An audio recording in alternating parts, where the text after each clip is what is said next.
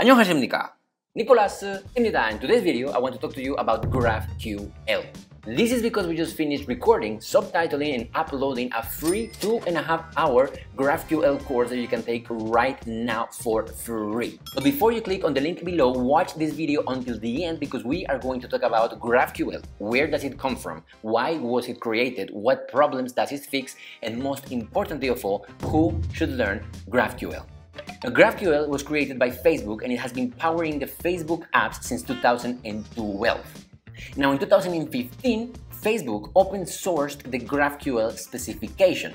Specification or spec means that GraphQL is just a set of rules and ideas written on a paper. That is the paper that was open sourced.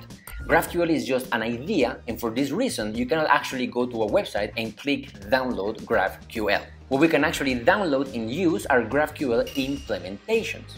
Implementations are created by really cool people that sit and read the GraphQL specification and translate those rules to actual code. This means that GraphQL is not actually bounded to any specific language. You can use GraphQL in JavaScript, Python, Rust, C#, Java, or whatever you want, as long as somebody implemented the GraphQL spec. Now, to understand why GraphQL was created, we have to understand what problem does it fix. So now let's talk about what is the point of GraphQL. GraphQL was created by Facebook to fix some problems that they were having with REST APIs. So for this, we have to remember what APIs are. An API is an interface that we can use in this context to communicate with a server. In your iPhone or Android, you have the Instagram app. This Instagram app has to communicate with the Facebook's servers. This communication happens using an API. Now, the most popular kind of API is a REST API, and REST APIs are very easy to understand. The way REST APIs work is by having multiple URLs. Every URL is different and unique, and they all give you a different kind of data. Let's take the Twitter REST API, for example. If you use the Twitter app or the website, when you go to the profile of Elon Musk, for example, your app or your browser are both going to send a request to this URL. This is a URL that will give you all the tweets for a user provided the ID. That ID in this case is the ID of Elon Musk on Twitter's database. This URL will not return a website. We are usually used to URLs returning a website. When you go to youtube.com, you are used to seeing a website. But this kind of URL, which is a REST API URL, will not give you a website. It will give you just data, and it will give you data in a JSON format. Now, this data is what your iPhone or your browser are going to take, and then they are going to paint it in a beautiful way. Now, the Twitter REST API is full of these kind of URLs. If, for example, we want to know who is Elon Musk following, we will have to visit a URL like this one. Or if we want to know who is following Elon Musk, all we have to do is go to a URL like this one. These URLs are actually not visited by humans. This is the URL that your phone would request to get that data. And like I said, the REST API of Twitter is full of URLs like this that are very useful for every different case.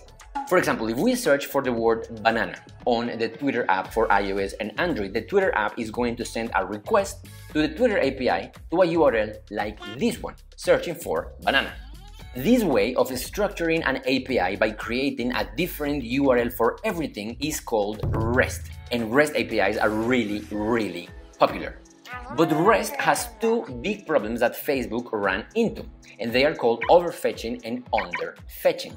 To fix these two problems is why Facebook created GraphQL. So let's start with overfetching.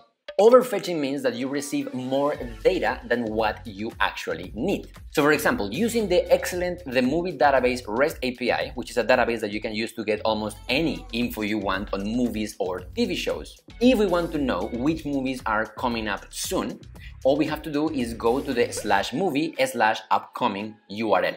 Now, when we receive that response, we're going to receive something like this. As you can see, here we get data about the movie, the title, the popularity, the release date, among many other things.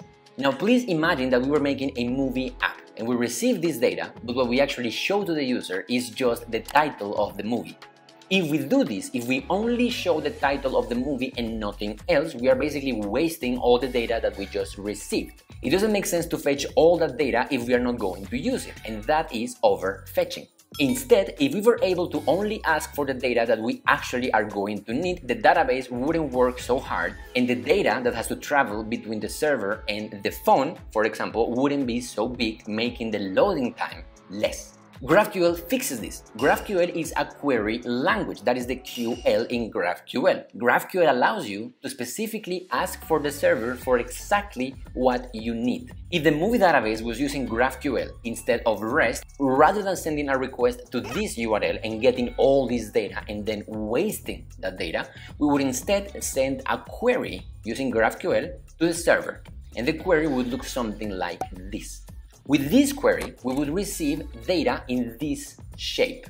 As you can see, with GraphQL, we don't need to receive the data that we don't want, and we are able to ask for the data that we exactly want. Nothing more and nothing less. Now let's talk about underfetching, which is the opposite of overfetching. Underfetching means that you fetch less data than what you actually need. If we were making a movie app and we want to show two lists of movies, one for the movies that are coming up soon and one for the movies that are playing right now, if we were using a REST API, we would have to make two requests to two separate URLs. In the case of the movie database REST API, we would have to make a request to /movie/upcoming and /movie/nowplaying. This means that our phone, iOS or Android, or our website is going to have to make two requests. It will have to hit two URLs one after the other. That might increase loading time.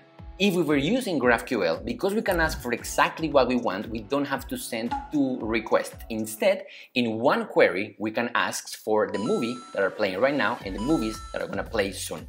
And with a query like this one, we would receive a response like this one. How cool is this? We don't have to fetch two URLs. We also don't do overfetching because we don't get extra data that we don't need. This is how GraphQL solves underfetching and overfetching in a super elegant way. But this is not all GraphQL can do. GraphQL has other features that make building APIs with GraphQL a very pleasant experience. But unfortunately, we don't have time for all the GraphQL features on this video, and this is why I made a 2.5 free-hour GraphQL course that you can take right now. Click on the link below, and there you will see what makes GraphQL even more awesome than what we already saw, and how you can make your own GraphQL API. Now the question is, who should learn GraphQL? And the answer is everybody. If you have built a server before, if you have made a REST API before, I beg you, try GraphQL, and I'm sure you're going to like it. It's a very different way of building APIs, but I am sure you're going to enjoy it. Thank you for watching this video. Let me know in the comments if you have used GraphQL, if you want to use GraphQL in the future, what do you think about it? I'm going to be looking at them right now. Thank you so much for watching. Stay happy, stay free. Eat kimchi, 감사합니다. 사랑해요. See you on the next one. Bye bye.